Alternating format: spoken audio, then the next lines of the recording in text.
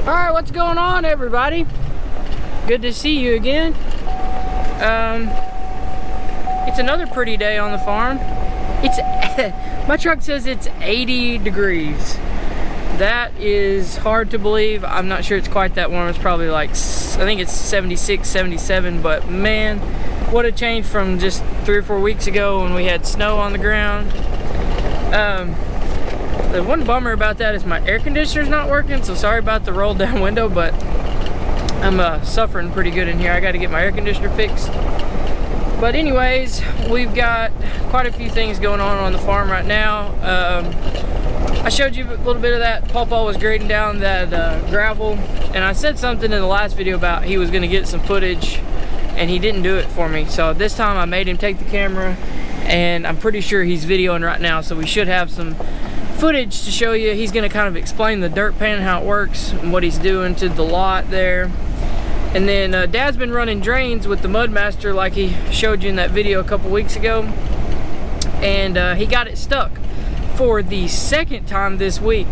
So we're giving him some grief about that, but I'm gonna head down there and grab a tractor and go pull him out. That way he can keep on running drains. He got it stuck yesterday and he just left it there because it was quitting time anyway. So we're gonna run down there and help him get that unstuck. And there's Pawpaw right there. He's grading down the lot, and I'm getting a phone call. So we'll catch up with you in just a second. Here we go.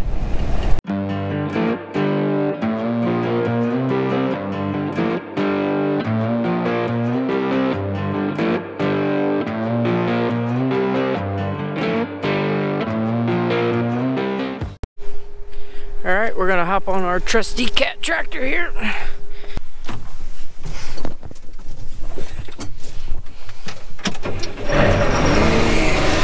Starts right up, just like that. Well, if y'all wanna know something really sad, the air conditioner in this cat tractor that's older than I am is working better than my 2015 GMC truck, so that's a little bit depressing. Alright, we're gonna head down here, down the road quite a ways to one of the farthest fields on the end of the farm, on this side until you go over to Snake Island that we've shown you before. But we're gonna run down here in this tractor, got a chain, we're gonna pull Dad out, and then we'll head back.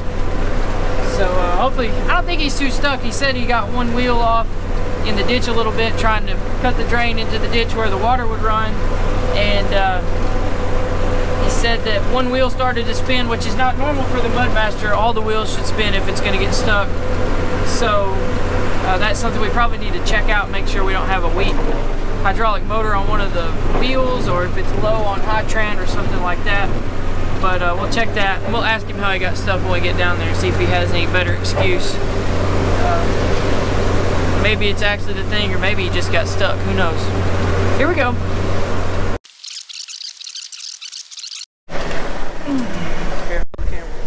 I thought you'd been abducted. I was. Abducted by a deer. Are we running right now? Yeah. I don't want to run over all your drains. Gotta just go straight. There's not any between here and there. I started on the other end. Started more on the other end of the field. Okay. I didn't want to ruin your whole progress. Nah, I don't think you will. I don't know that I was making any progress. Make some drains of my own. We were gonna see when we got here if you had a better excuse for getting stuck than just getting stuck.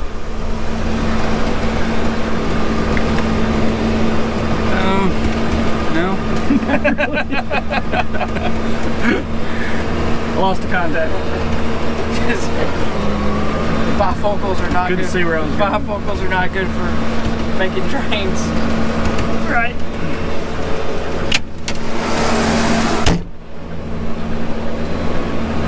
I was wondering if you had some excuse. We probably should check the high tran and all that. I think that may be part of the problem. It's been a while since you got stuck. It didn't want to spin all the wheels at one time. It just wanted to spin. It's been a while since you got stuck with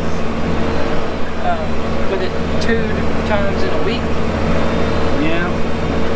May have something to do with the conditions. Yeah. It's a little bit sloppy. That's what it's made for, though. Oh, and you pulled into the ditch and not back into the ditch. So. I do that all the time, though. Well, yeah, I know, but it's easier to get stuck that way.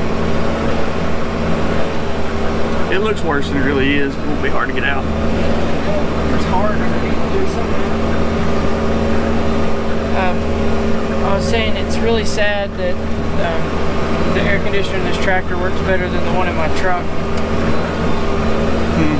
This one's how many years old? I think this tractor's a 97 model. Older than me. 96 or 97. Just back up to the back of it there? If you want to, you can pull up to it. We'll hook it to the front weight rack. I just have to hook from one side of that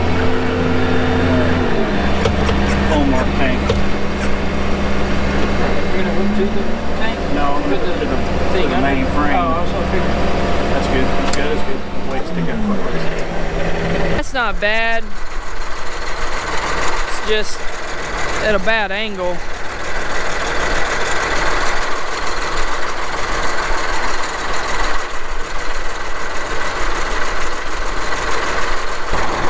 Here we go.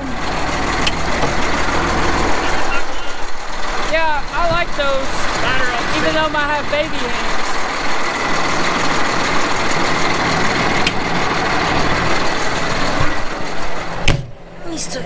He said my hands were baby hands. How rude. Alright. Here we go. He says he's ready. Ease that back. I can't see the chain, so I need to be careful.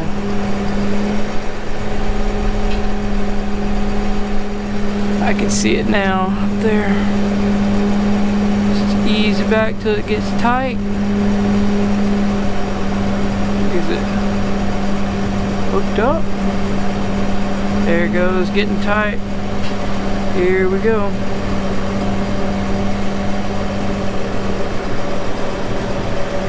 Easy peasy, piece of cake.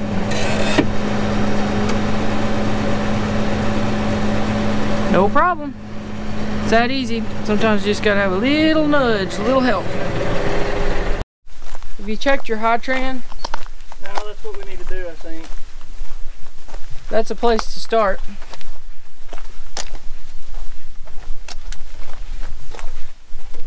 I don't see it. It's a little muddy. It does look like it's below a window there. Yep. So that could be. That's the place. I was also really slicked over. Well, yeah, that's what you're having trouble with there. But usually it pulls out of stuff like that better than that. It could be that, or we could have something wrong, a little wrong with one of the motors or something that's pulling wrong, getting it uneven. Well, I've noticed a little bit of a leak. Well, yeah, I wonder if it's just starving. You can see all the leak going on here all the way back. I just wonder if it may be a little bit low. Because it's out of there, it's out of that window. sight glass. Well, this has a screen in there, so you can't really stick anything in it. We'll get a couple of jugs and bring them down here. Fill it up. That might help. That field's not in great shape anyways. It's pretty muddy. No matter what you're driving in it. It's pretty bad. Okay, I'm Chris, and this is my very first video. Not my first rodeo, my first video. And Harrison has got me taking pictures of a little project we have here to re-gravel our lot. Through the years, I'll show this to you, through the years as we go around the fuel tanks, drive the tractors around, it becomes low around them, we'll get holes and mud holes and such as that. And so I've come in here earlier and I've cut this back with our scraper to a slope toward the field, cut it down to allow some room for this gravel that we're putting on top. So what you see here is the kind of the beginning of that. I'm gonna get on the scraper as soon as they get through giving it a blood transfusion. I blew a hose and we had to replace that and add some hydraulic oil. But the scraper's an old thing we've had for a long time, but it's been updated and hooked up for GPS. I grew up on lasers. Even before that, we did everything with the tripod and the stake in the ground with paint on the stake showing how much needed to be cut here and how much needed to be filled there. But this scraper's, we've had it a long time, but it's held up real well. Kind of ugly, but it works good. And so I'm about to get back on it since they've got it fixed and see what we can do. Ooh, so it's not there full they yet. are. It's coming up. Harrison? Yes, sir.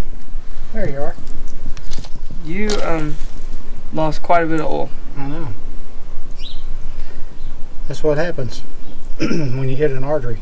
Yeah. It wasn't an artery too, it was a big one. That's what's so big, because it's made to go to a second pan behind it. It's like a full supply hose. I think it's going to take another jug.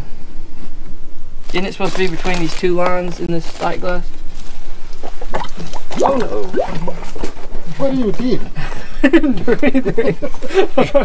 You've got a new baby, sometimes they spit up. Doesn't it go between those two lines up here? Let me see, move your head. Yes. Yeah, so it's going to take at least Deep in there. Yeah.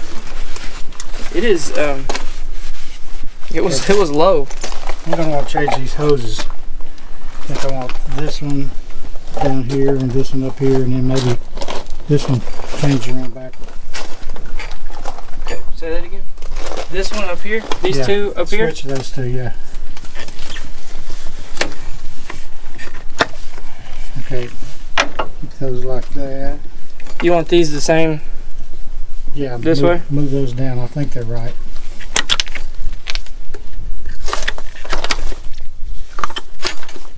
And then you want these switched? I want those switched.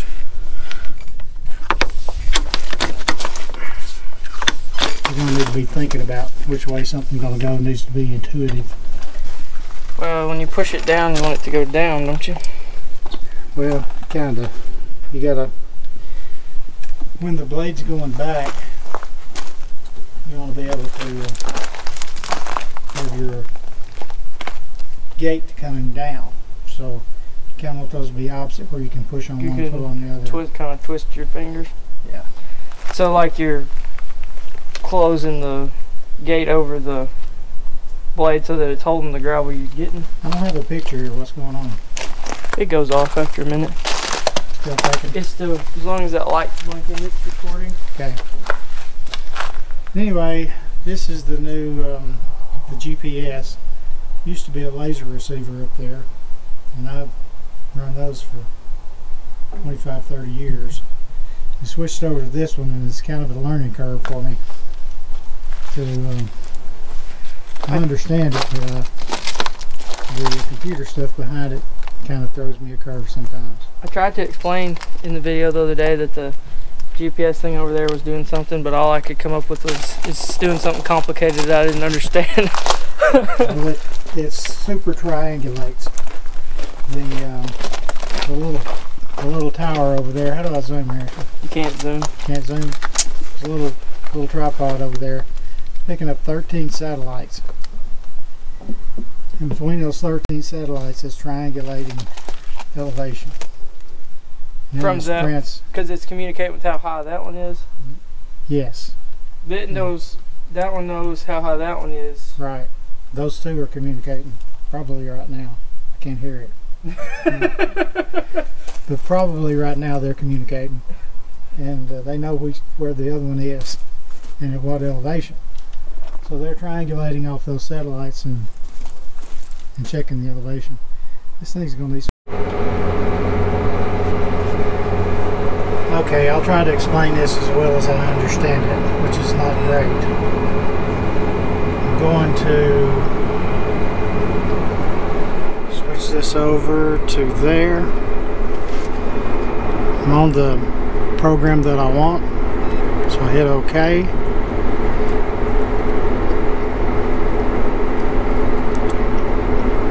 This is my elevation. It shows that I'm high. As far as I had to hit automatic. Now the thing should be working. Raise up my scraper. Here's what I'm doing. I'm on the concrete.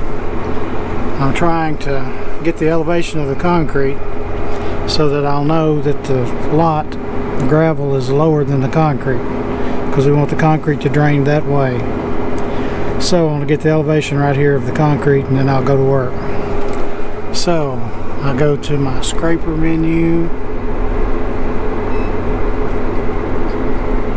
and I hit design. Already got my benchmark set. Go to design. I'm trying to slope this to the north 2/10 per 100 feet. So I've got my 2/10 marked in. I hit OK. It confirms. So I should be there. I'm working off of this number right here, 3.93. I can lower that to 3.9 is where I started yesterday. I raised it up just a little bit. But right now I'm going to search out my elevation of the concrete. One thing I don't like about this is the tractor has to be moving before you can put it into automatic. I don't know what that's for, but I just put it into automatic. Now, the scraper is on the ground. So, I want to move my height up. Oh, see the red light flashing there? Getting close. When it turns green, I'll be on grade. There we go. Now that is 4.07. This is my concretes. I'll come up a little bit more. Yeah, 4.1. Still tight back there on the scraper, so.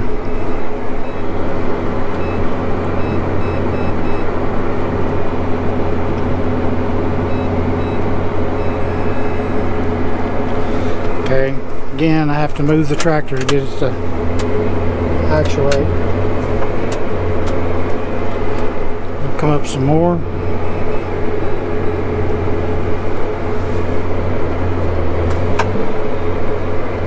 A little tight.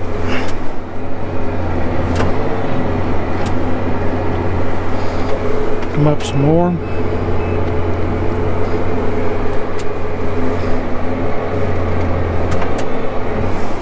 The scraper's coming off the ground.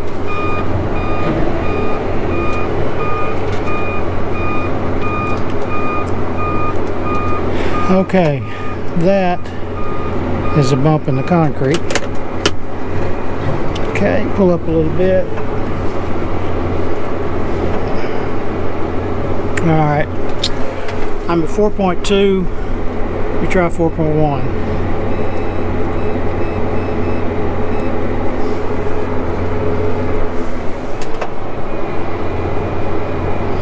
Looks okay. So I'm going to use 4.1 as my concrete. I'm going to go to 4 and drag it down to 4. See what it looks like. So here we go. Okay, I'll give you a quick little update shot here. I'm trying to grade it down to 4/10. That's my elevation. That's not my slope. That's just the elevation. Slope's already dialed in. So I'm coming around, I'm going to grade this out to 4. This pass looks pretty good.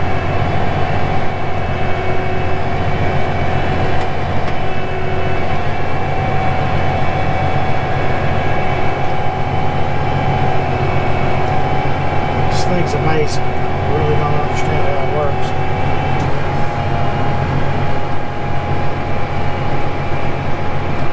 Exactly.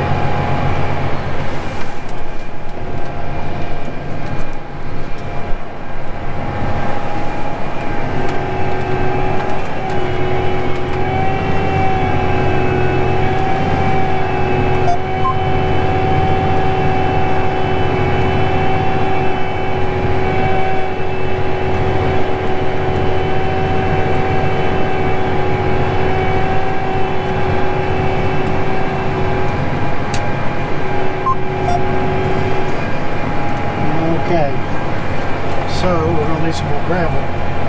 That's clear to see. I may drop down just a little bit and try to cover everything. We have a rain coming. So there we go. I ended up grading it down to 3.95, which is half a tenth below the concrete, which will let it drain. Anything below 4 is going to be fine to drain the concrete in the shop. But I still got this hole in the middle. I've got to fill in, got 2 more truckloads of gravel coming. So maybe that'll do it. We will see. I'll explain to you a little more in a minute. Okay, from the ground level, maybe you can see a little bit more what we're doing here. I've got about 3 inches of gravel on top of this block that I've already graded out on the slope. Got a little high spot here in the middle. Here comes Sugar. Hello, Sugar, what you need? Where you going? Where you going? Need something? Let's go to the shop. Okay. Give it a little overview. I'm Chris. Since my dad died, I'm the one who's been here the longest now. I'm the patriarch, I suppose. Most of my life I've moved dirt. We leveled the whole farm ourselves, and so I've been moving dirt pretty much all my life. And we zero graded or leveled flat the whole farm. Inside the big levees it's completely flat like a tabletop. That was my dad's idea way back in the 70s. And we got our first laser operated equipment. That was just possible to do everything near perfect. Excuse me. So we got 2 elevating scrapers like you see on where they're building roads. They call them ukes, or they call them elevating scrapers. And I spent hours upon hours and thousands of hours on those with the other guys, and leveled the whole farm. And recently, 20 years ago, 15 years ago, we got the pull-behind scraper on for the tractor. That was more for just dressing up. Since the farm is leveled and the elevation's finished, we can go back in and touch it up and make it real pretty with that old scraper. When you talk about a tenth, lowering the elevation a tenth is a tenth of a foot, and so it's kind of an odd number. But when you say you're lowering it a tenth, you're actually lowering it about 1 5/8 inches. So when I shot the level of the concrete, then I dropped the level to a tenth below the concrete, and so the lot is going to be about 1 5/8 inches below the concrete. And see what else I want to tell you.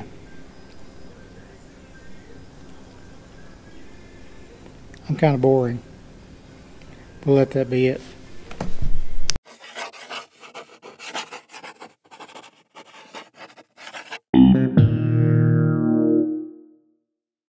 If you enjoyed this video, please like, subscribe, and comment. We really appreciate it. It helps us out, helps us keep going. So if you haven't, the button's like right there. It's super easy. Please do it.